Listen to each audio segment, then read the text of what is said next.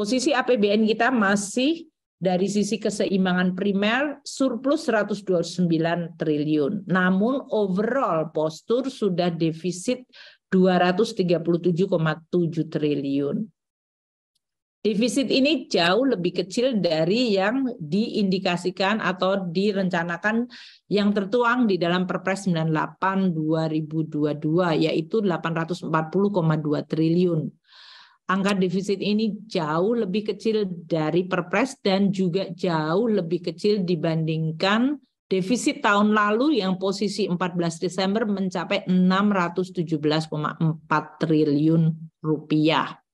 Secara persentase terhadap GDP, defisit posisi 14 Desember adalah 1,22%.